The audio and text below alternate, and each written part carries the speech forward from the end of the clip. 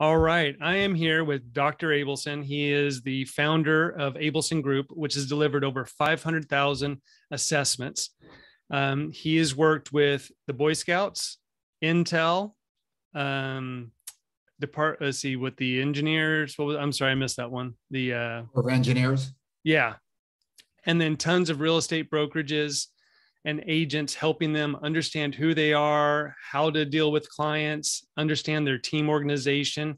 And he's been doing this since 1986, right? Yes. Welcome. I'm so happy to have you here. I had the pleasure of meeting you officially on Zoom in July of 2021, where we got to talk about the disc. I got certified in the disc, and I had been using the disc for over 6 years, and I thought I knew it. I thought I knew how to use it. And I had completely missed half. And I think Motivators is more than half of what's going on to really understand how people deal with things. So I got to meet you there. I've dove even deeper. I went and bought the actual reference manual. And I think you said, look, I know most people aren't going to buy this, but then I'm a high C. So I did. Thank you so much for joining me. I'm going to do my best not to get too deep into the weeds and get into my own personal stuff. I want to make this accessible to everyone. My third highest downloaded podcast is The Disc, where I talk about it. And there's a line which you said, if someone calls it a personality profile, they don't know the disc very well. Well, that's what I actually titled the disc back then, showing that I did not understand the full extent that was not the personality side of it, that it is about behavior. So I've learned a lot, and I want to thank you for that. You've been a big part of that, and I appreciate you showing up today. Well, it's an honor being here, and thanks for the invitation, Mike. And it was a pleasure having a chance to meet you through the certification program. And so I'm excited about what we're going to talk about today. What do most people have as a misunderstanding about what the DISC assessment does? And yeah, let's just start there. What's the biggest misunderstanding about the DISC assessment? Well, there are several. One of them is that there's only one disc.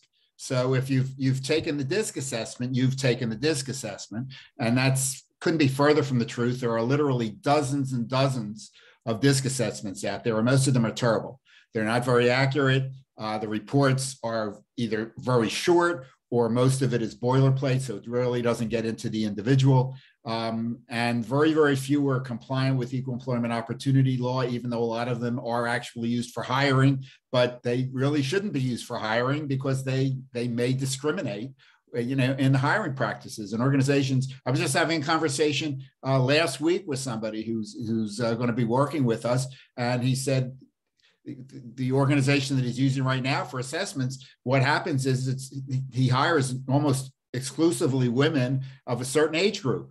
Well, he's discriminating two ways then, one is on age and the other one is on gender, so you have to be careful with that. So number one is that there are many, many different discs out there. And if you're using a disc, ask who you're getting it from for the psychometrics, or ask for evidence that it consistently measures what it says it measures, okay? And you need to do something called face validity, where you look to see how accurate it is. And if it's less than 90% accurate, you can get a more accurate one from us and other people. The second thing is what you opened up with, and that is that it's personality profile. The DISC is not a personality profile, it's a behavioral profile. It looks at different types of behaviors. And what I typically find is that organizations will tell you it's a personality profile for one of a couple different reasons. One of them is they really don't know DISC, as you had mentioned. Okay, they think they do, but they don't, because it's so easy, quote unquote, because there's only 4 behaviors. Well, that's craziness. There's more than the DIS and C. In fact, our assessment that we have measures 384 different patterns. All right, so, and it's the most accurate one out there, or at least I haven't found anyone that's more accurate. And I didn't develop it, so I can use any of them out there that I want to, right? The other thing is they only sell DISC. They don't sell additional assessments. So they want you to believe that the DISC is the do-all that answers everything, and it isn't. And it doesn't, as you learned in the certification, because one of the other types of things that we measure within somebody's personality is what motivates them. All right. So what's underneath the behavior? There's emotional intelligence. There's how they deal with stress. There's all kinds of different psychometric types of things that go on with an individual. There's something called the MMPI, which I was schooled on. You can't use it anymore for hiring, but I was schooled on in my clinical psych program and training. And that looks at over a dozen different factors of personality. So for people to tell you there's one and it's the DISC, they really don't know what they're talking about. So let's talk about what it does measure, and what does it measure and measure well? It measures people's behaviors. And if you have a good one, it measures it really well. And well in psychometric language or psychology language is if you have a face validity, mean it looks like it's at least 80% accurate or greater, that's considered to be acceptable, all right, regarding a psychological tool or assessment. What we have found, that I've done repeated studies on ours, that it's 90% of the people tell us it's at least 90% accurate. I just did another certification last week with 15 people in it, and all but 2 said it was 95% accurate or greater. Right, so you need to have a tool that measures what it says it measures. And another important aspect is it's not. I don't think, this is my judgment, I don't want to have an assessment tool that judges you. I want to have an assessment tool that describes you, all right? Because there's so many different ways to take that information to determine whether it's a good fit or not, right? So again, it's important to look at it descriptively and not evaluative or judgment-wise, right? So it describes the behavior. It doesn't tell you whether it's good or bad or excellent or poor or put some type of label on it. So that's important. But again, it's behaviors. The DISC primarily looks at 4 different behaviors, and this goes back to 400 BC, okay, as far as those 4 general behaviors. But then again, ours measures 96 levels of D, 96 level of I, et cetera, et cetera. That's where the 384 comes from. But again, it just measures behaviors. And then you have the behaviors, which I'd learned those very well. I've been working on those for 6 years. I found this little book that I got to dive a little bit deeper in. And then I learned about the motivators. And the motivators, I was having a friend that I was really having trouble pegging on the DISC profile. And then once I understood the motivators, I was like, oh, that's why he's showing kind of different here and this here. So briefly, because we don't have all day for the certification, but briefly talk about the motivators. Well, we actually have 2 different levels of motivators. One looks at 6 different types of things that motivate people. One looks at 12. Let's just look at the 6, because that's going to be easier with the time that we have, right? But one of the most important aspects of this is that only one of the 6 primary motives has anything to do with money. So if you can identify what is motivating somebody, then in most cases, you can motivate them without having to pay them more. And which is very important, because most people don't realize this, but there's research that demonstrates, and it's been replicated a number of times, that after 3 or 4 months of getting a certain salary, even if you didn't feel like you deserved it when you initially got it, you feel that you deserve it. So any benefit of the money kind of disappears, because once a motivator becomes an expectation, it's no longer a true motivator, it's an expectation. Right. So what happens with the 6 motives is one of them looks at efficiency and effectiveness. And some people need to be very, very efficient, and it deals with efficiency of resources. And money is one of the things that they're efficient on.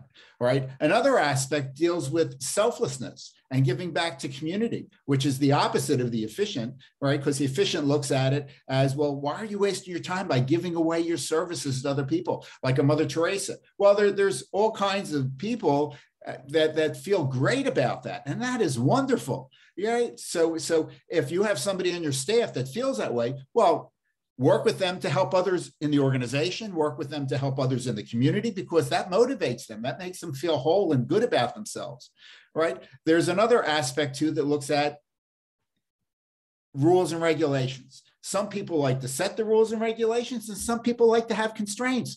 And that's motivational for them. So if you put somebody in an environment who likes to have a lot of rules and you don't have any rules, they flounder because they have a hard time making decisions. If you put somebody into an environment that has a lot of rules, but they like to set the rules, but then they're going to be resistant to the rules. So it's important to figure out what motivates them. And then the other two, one of them deals with learning for the sake of learning. So they had this desire to learn and just suck up as much knowledge as they can. All right. So they're compelled to be much more cognitive and heady. The other one deals with aesthetics, and they're compelled for a balance in life, for the emotional aspect, for events. So they like going to museums. All right. They also, another aspect of the aesthetic is they like a balance in life. So they want to have a balance between work and home life. The person who's utilitarian, which was the first one I was talking about with the efficiency, I mean, if they're really efficient with their time and they really like what they're doing, then they might have a problem with the balance because they're all in at work, right? So there's no perfect motive, right, or value that goes with this, but they all give us additional insight.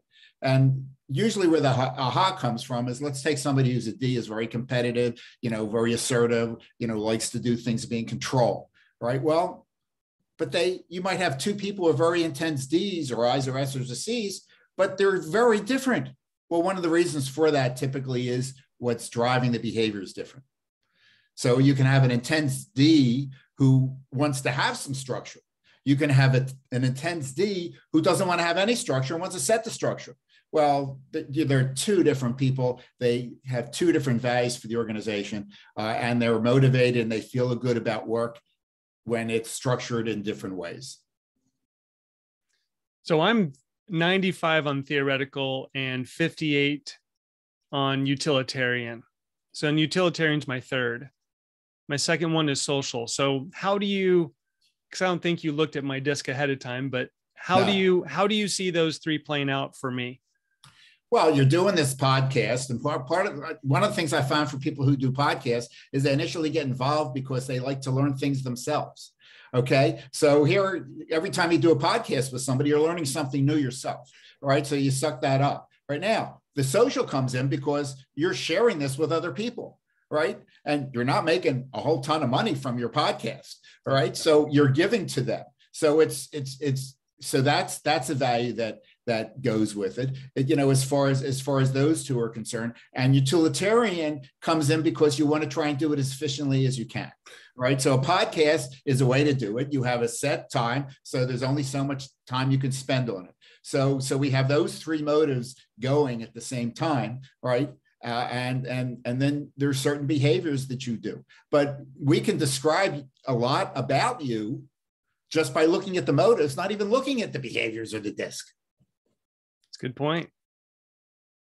So my lowest is aesthetic and traditional. I'm a 23 aesthetic. Okay. But I have this paint job behind me. I didn't put this up. I wouldn't have paid for this, but it was model home and it came and I love it. I have a Mini Cooper that's blue and I ended up putting orange stripes on it. I love sunsets. So my aesthetic is low, which drives my wife nuts, but there's some things I really appreciate the beauty, but I won't go to that extra level to make those things happen. So is that the utilitarian side going, well, it's not worth it. I'm not going to pay extra for that. I'm not going to take the time to make that, but if it's there, I'll appreciate it. Yes. That's yes. Well, there's another aspect of that too, because I'm also number 6 aesthetic. And I'm typically number 1 or number 2 utilitarian, okay? Because people can change, right? But I actually live in a condo in downtown Austin that is right off of Lady Bird Lake. So I'm looking at the lake all the time, and I'm paying a lot of money for that view, right? Which would go against my utilitarian. My aesthetic is number 6. My utilitarian is 1 or 2, but it also deals with value. So what is the value to you? So how much is it worth? It's not just the absolute amount of money. It's the value and what it does for you. All right. So it's important to keep that in mind too, as far as what's concerned. Now, the other thing is when we measure these 6 different aspects of what motivates or what you value, you rank order them. So even if you're the lowest on it, doesn't mean you don't have any of it. It just means in the scheme of things, you have less of it than you have of the other things that motivate you or what you view as being valuable. So let's go to the 4 letters DISC and that graph. So I've met quite a few people who are very high on 2 of the letters. Like myself, I'm a 9386 CS. Okay. I worked with Shireen, who I still work with her. And I don't know her numbers, but she's a very high D, high I. There was something that I was listening to you, and I thought I wrote it down, but I can't find it at the moment, was about how a C would take on a task. Oh, it was bringing people together, and that D's and C's don't work together too well because they get both task oriented and they run. But then the high S is a good mediator. So I'm the high S I see. How does that, what determines why I switch between the 2 in certain times? Like I will be people oriented sometimes and I will be task oriented. How would someone predict, including myself, but if someone's working with me, how would they predict when I'm going to be a C and an S in making decisions or whatever? Some of it depends on the context. All right. As far as what else is going on for you. And some of this is, it depends. But again, since ours measures so many different patterns, of the behaviors, there are so many different ways to describe, what you'll do. So there might be something going on regarding the motives that gets you to do one thing versus another thing, right? There might be other aspects. There might be, in one situation, you might have a leadership role. In another situation, you might not have a leadership role. I mean, I typically have a leadership role, but I don't always have a leadership role. So when I'm the leader, I'm more assertive in moving the process along. When I am not the leader, I hang back a little bit more, right? Because it's a different type of context. So the context is there, and then it depends on the individual. As I shared with you before, we measure a lot of different things. I mean, we measure this behaviors. We measure 2 different levels of motives. We measure emotional intelligence. We measure leadership characteristics. We measure leader stress and staff stress. So, and all those things go into who we are as an individual. So it may even depend on what stress, how stressful you are. Some people, when they're stressed, they behave, differently than when they're not stressed. So that has an impact, and it's hard to predict behavior, okay, minutely. Right now, right. We can predict, whether you have this tendency towards the C, which means compliance, and it means you like detail and you like quality, and those types of things are important. You question a lot. You might be cynical sometimes about what's going on or doubting, right? But there's multiple patterns that go with all of those descriptors, right? And then on top of that, you have S. So the S's are typically more supportive. They like to do things slow and steady. That doesn't mean that they're not intelligent. This is another misnomer. People think S's are slow psychologically. That's craziness. There's no relationship, at least I haven't found any studies that shows any relationship between intelligence or IQ and DIS or C, right? But D's prefer to do things quickly. S's prefer to do things more methodically. Okay, so they may come across as being slower because they like to do things at a slower, more methodical pace, right? So I would have to see you in your situation a little bit more, or give you an assessment and then read what the assessment tells me, because the assessments are great, because there are literally about 20,000 different iterations of our DISC assessment. And the reason for that is if you have 2 people that are identical twins and even answer the questions identically, right, the reports are not identical because they would lose face validity. People wouldn't think that they're valid because it says the same thing, right? But it says the same thing, but it uses different words, okay, to get the message across. And that's why we have so many different iterations, which increases people's confidence that it really is them. Right. Let's go through a few rapid fire. I'm going to bring up some stuff and you tell me which profile they're more likely to be. Okay. It's a test. Okay. Not for you. It's not a test. This is easy for you. So who's a self-starter typically? Typically the self-starters are the D's. All right. They're great self-starters. They're lousy finishers. This is why the S and the C are good complements to them, because they're the ones who get things done. The C Yes. is the persistent one, right? Well, the S is really the persistent one. The Okay. C is the detail one. All right. Okay. So that's really what's going to happen, in that. So the C is going to keep on asking questions. They'll be persistent that way. All right. But the C is the S is going to stay at it methodically to get it done. And S's prefer to be working on maybe 2, 3, or 4 things at a time, rarely more than that. Whereas the D's like to have a dozen or 2 dozen things on their desk at the same time. I view it as the D's are going around opening up boxes. Okay. And the S's are going around trying to put lids on the boxes before the D decides to reshape the box. That is, and you gave that example a couple of weeks ago in a Zoom, and I literally had put a lid on top of a box for a high D the day before. That is, it's so true. And what I found is the D's make decisions fast. They'll change their mind fast, which is annoying to a high S. Want stability. This way we're going to do it. Let's do it that way. Right. Well, this isn't what you said yesterday. Exactly. Why did you change your mind? Okay, well, I've thought more about it, or truthfully, I don't even remember what I told you yesterday. And they're not going to admit that, but that's part of the reason. And they don't even understand why you're bothered by it. If you have a very intense D, yes, it's kind of like, just get on with it.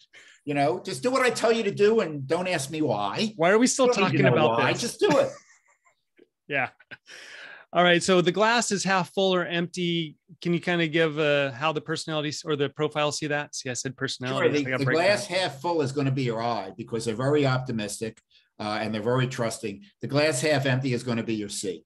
Because they're questioning, they're cynical, they have to have evidence that it's true before they're going to buy into it. So if you're working with somebody who's a fairly intense C, either training wise or in a job or in sales or anything like that, you better come with the data. You better come with the information because they're going to be asking all kinds of questions. And if you can't answer them, then their confidence in you starts to go away. So true. As a high C, I will agree with that. And this is actually, we were in the Beaverton, Portland area, there's a lot of engineers. We have Intel and Tektronix things up here. So we work with engineers. And I just tell people, if someone asks you the data, you cannot blow them off. If you blow them off, and why you ask that, they won't argue with you. You just won't see them again. Right. That data is important to them. Even though we know that data doesn't matter, they think it is. You at least have to acknowledge it and maybe show them why that's not the best way. But if you ignore it, you'll lose them. Yeah, let me make some comments on that.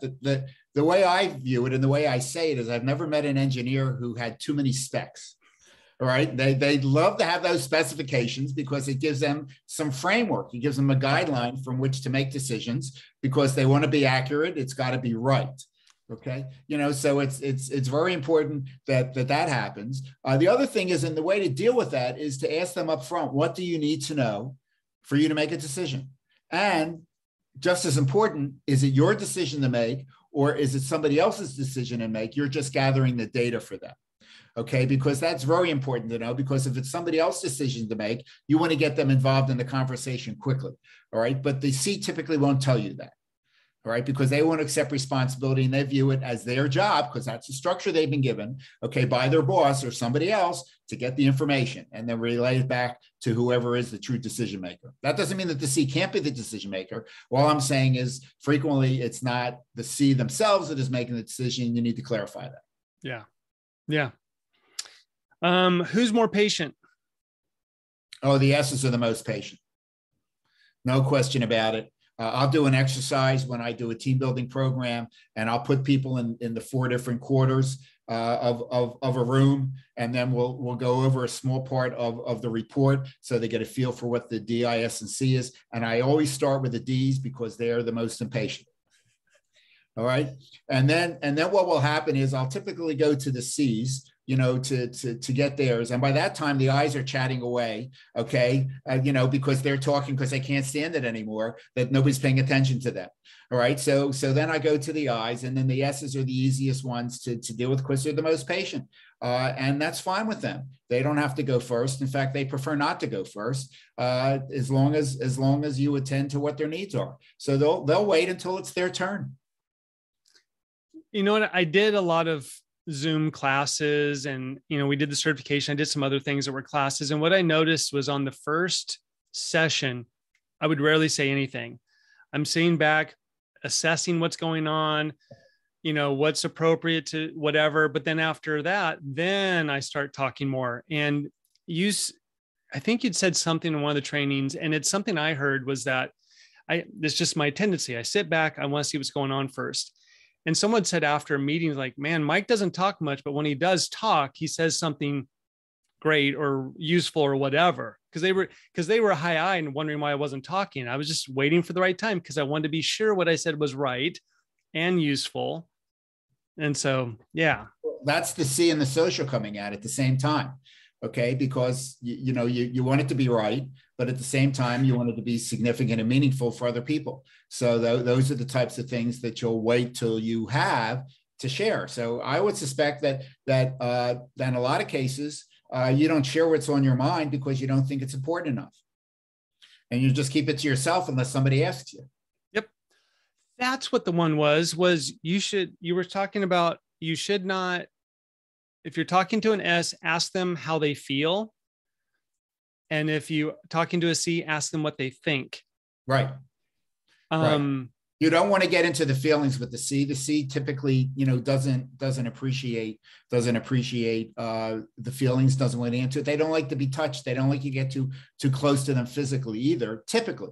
All right. Now, all these things are typical, or all these things depend on the extent that they are a D, I, S, or C. Because to some extent, I'm making some comments that will make people think there only are D's or I's or S's or C's. The reality of it is only about 7%, at least the people using our assessment, only about 7% are what we would call pure D's, I's, S's, or C's. That means that about 93% of the population is a blend of at least two of the different styles. So you need to take that blending into consideration when you're thinking about the person. And that's another reason why our assessment comes in so handy, because it does it for you.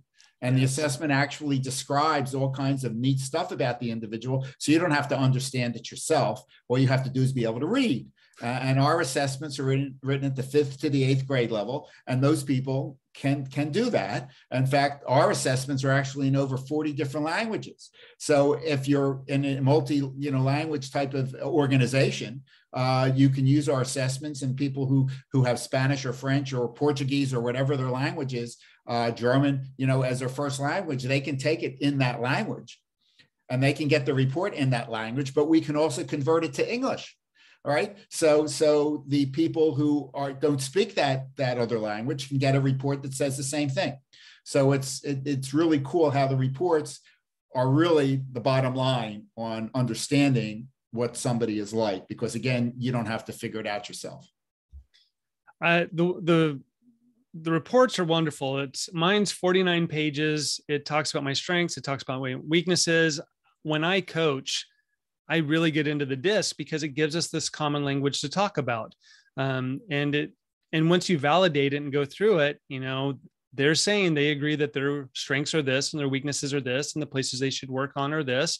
And you come back to it when there's something going on and, hey, what about this? What about that? It is an amazing tool that I'm so glad exists. It's just a fantastic tool that you have.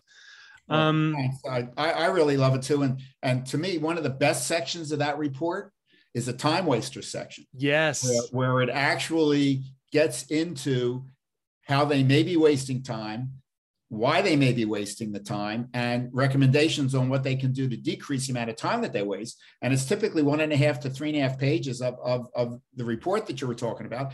And it usually identifies 4 to 7 different ways that they waste time. And what I do when I'm interacting with people is I have them work on one of those areas at a time. Mm-hmm. And I'll use the comments in the report as a framework to have a discussion, and then work with them in a coaching way to get them to see what they're doing that they can decrease or stop doing that waste time, but more importantly, what other things they can do to help them decrease the amount of time they waste. And the way I present it is the cost of the report is so minimal, and for sure, the time waster section is worth whatever we would charge you for this report, just think if you could save 1 hour a week, just 1 hour a week. So that's over 50 hours a year. How much would that be worth to you? Yeah. I mean, it's got to be worth thousands of dollars. I mean, that's incredible. And we charge, less. I mean, we charge less than $200 for the report. So it's just an incredible way to leverage your money and leverage the report. So a couple of my time wasters are want to be certain / prepared. That's a huge one for me is, yep. and which follows up with the next part, want to avoid mistakes. I hate to be wrong. I hate to make mistakes because it goes back onto who I am, my identity, high standards for work performance. So you're reading from your report, right? Yes. Yeah.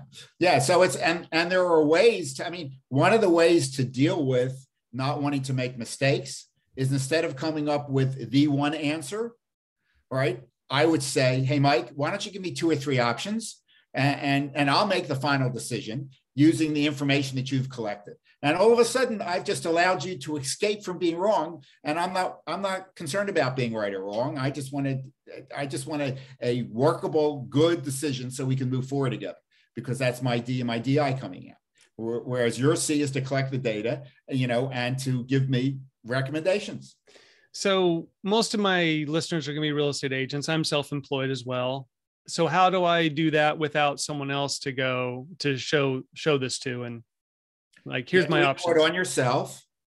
Okay. Read the report, mm-hmm. Look at the time wasters, pick one of those areas that you want to do something about. It gives some suggestions regarding why you may be wasting time. It gives some suggestions on how you can stop wasting time, or what you can do that's different. If you have a significant other, or if you have a good friend, share it with them. Doesn't have to be a coach, all right? Just share it with them, and maybe they can give you some ideas. And then you decide, don't do it just because they're suggesting it. You decide what will work for you, and then start practicing it. And that's all it takes. It's as the phrase goes, you don't have to be a brain surgeon, all right, to be able to use these things, right? All you have to do is be an average, normal human being, and we can define average however we want to. There's no real definition of average in our culture. I hate to tell you. No. Let's give the listeners a few tips to help them with their clients. Like I said, mostly this is real estate agents. So if they're a high D, how should they treat them in the process of working with them? You want to be specific. You want to structure it so they win, right? You don't want to win. You'll win when they win, all right? And don't pressure them too much to do something, all right? Let them make the decision. You can give them some options as well, and let them make the decision. If they say, what would you do? My advice is always in that case, well, why don't you tell me what you're thinking first, and I'll be more than happy to share with you what I think, is the right thing. After all, if you're a realtor, you're supposed to bring some expertise to the relationship. So you should have some expertise to bring, and you can use that expertise, but don't put them, in a box where they have to just do one thing. They're going to resist you, even if it's the greatest idea in the world. Okay. What about the higher I? The high I, what you need to watch out for is the amount of time that you have, and you need to watch out. You start near the beginning of the conversation. How much time do we have? Okay. And then utilize that to move forward in the process, whatever your process is, whether it be selling or listing, or whether you're just trying to get to know them. All right. And remind them when the time is near that, we're almost near the time. If they don't come up with a time, then you can structure a time and say how much time that you have, right? The other thing is you need to keep them on track. And the third thing is ask them to write down notes.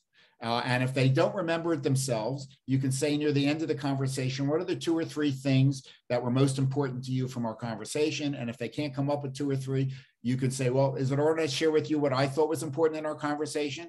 And if that's the case, can you write these down? The ones that you agree with, and then you just do that. Yeah, the high eyes, what I found is you can lose a lot of time because they just want to converse and connect, and that's just their way. So pulling That's in who they early, are. That's important to them. And which that's is fine. You tough. need to respect that. But the same regard, if you're trying to do business, you need to set some timelines and some constraints as well. And they'll typically go along it because they want to please you. That's one of the neat things about very, very high intense eyes. They want to please you. And I find this with agents who have trouble getting their calls done. Their goal is that they end up on these conversations that take an hour, hour and a half. And like, I didn't have time. So it's putting that a little bit shorter. So the high S, what's the best way to deal with them? The best way to deal with an S is to be programmatic. If there's a task that has to be done, talk with them about what is the endpoint and then work back as far as the different steps in the process. You also have to, if you're a D, you can't be talking this quickly. Just slow down a tad, right? Because if you're talking too quickly and you're too intense, that shuts a very, very intense S down. All right. So you don't want that to happen. Also, you want to be supportive of them, and you don't want to give them too many tasks to be working on at one time. They like to feel the accomplishment of getting things done. So work with them that way. One of the biggest problems I find is you have all these intense Ds that like to hire S's. They go away to a training or a conference. They come back with a dozen or 15 great ideas. Yes. And they just dump them on the S's desk. Okay. And the S is sitting there like, sure, okay. But the S is thinking, I already have 30 things that are on my agenda. How do I deal with these other 15 or these new 15 that they put on my desk? Right. So I have some advice if you're an S. Remind the D of all the things that you're working on already and say to them, how do you want it to be reprioritized? And put that back on the D. Does two things. Number one, they've probably forgotten half the things that they've asked you to do or half the things you're working on. And it's a good refresher that you tell them that. And number two, they might have changed their mind and there might be some things that are on your agenda that is no longer important for them or they are less important. Right. So put it back on the D regarding setting a priority. And if they say, well, you do it, then you do it as the S and then come back and ask for permission. All right. This is the priority that I've done. Okay. And I've put these lower and I put these higher. And, I'm no longer working on these because I just don't have time. And then get the D to respond. Okay. What I've found with higher S clients is they need to see where the stability is on the other side. Going from renting an apartment where they can give a 30-day notice, where they could just move somewhere else if they don't like their neighbors, you have to show them where the stability is on the other side and make that bridge easier for them. I've had a lot of first-time home buyers, and I'm guessing that they were S's, that they got really close. They're like, oh yeah, we like this house. We'll call you tomorrow to write up the offer. And then they disappear for 2 weeks. And then they come back and they said, oh, I got overwhelmed, or they come up with another reason. And I'm wondering if that's that S personality in that. I think that's yes, but I think it's also the C. Okay, because what's happening in that type of situation is they're coming up with different things or different ideas, or maybe they saw another house. If as a realtor, if you think the only people they're talking to are you better think again. Okay, because they're looking at the internet, they're looking around, for different things. I don't care what the style is, unless they're really, really high I and they really trust you, or they're an S and you're a family member. Okay, they're going to be looking around. They're going to be talking to other people. They're going to be going on the internet. And if they're a C, they're going to be thinking about, well, geez, that was really cool in that house. And the house that the realtor showed me doesn't have this. Maybe I can get this too, and it won't cost me anymore. Just to cost me a little bit more. Maybe I'll just ask them.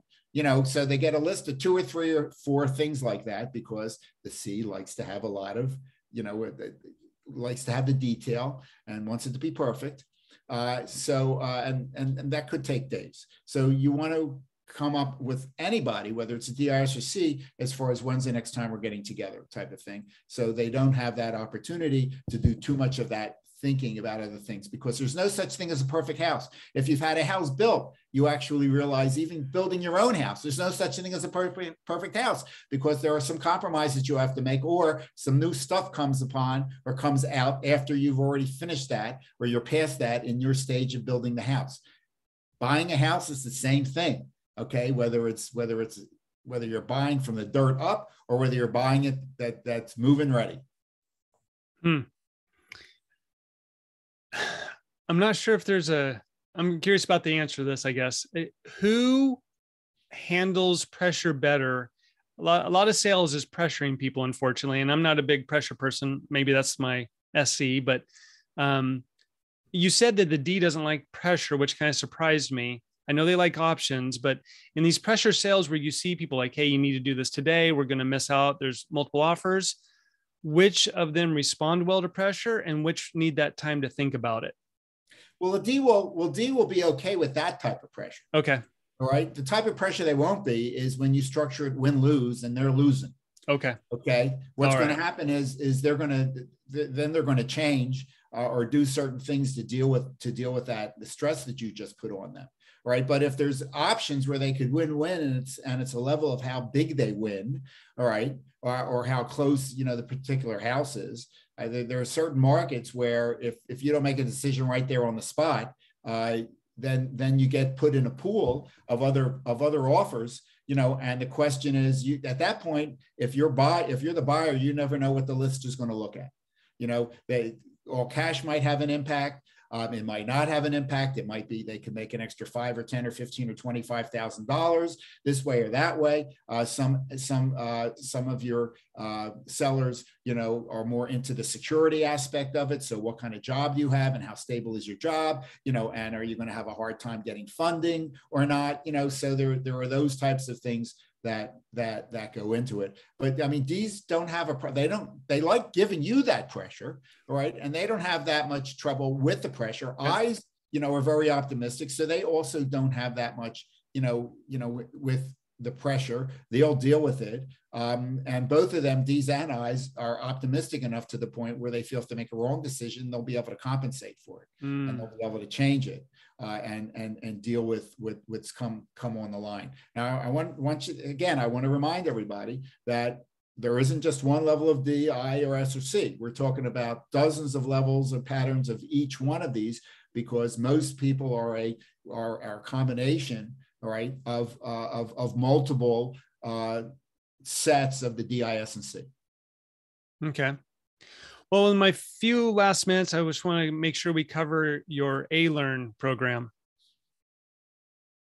We're very proud of it. We're in the process of restructuring a little bit right now, but we actually have multiple levels. All right. The silver level of A-Learn, what A-Learn is, it's brief videos. It is brief articles, and brief is 3 to 5 or 6 minutes are most of the videos. All right. Brief articles are 1 or 2 pages because my readers don't like to have to go through a whole bunch of stuff.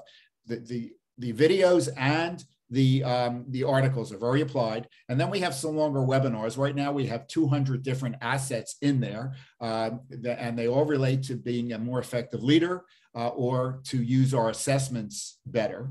And we talk about power, we talk about motivation, we talk about leadership style. I've done research on many of these different areas. I do presentations. I stopped counting a number of years ago after my 1,000th presentation to adult audiences. I don't even count the 30 plus years I was a teacher at Texas A&M. I'm a retired emeritus professor from there. But anyhow, so they're very applied. They're very, very useful. The silver level is free, and the silver level has videos on how to use our assessments. So if you're one of our clients, or if you become one of our clients, there's free videos for you. They're always going to be free because I want you to be able to use assessments. I'll make the money when I sell you the assessments or when I sell you the more extensive training. But so silver is free. The gold level has all of our articles, all of our webinars, all of our videos in it.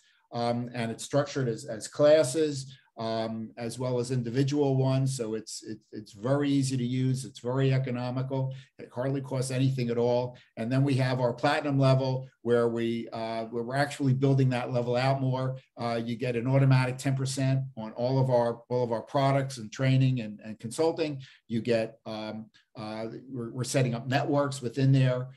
You get free access to me to ask questions. So there are those types of things for the platinum level, and the platinum level is only 50% more than the gold level. So it's definitely worth it.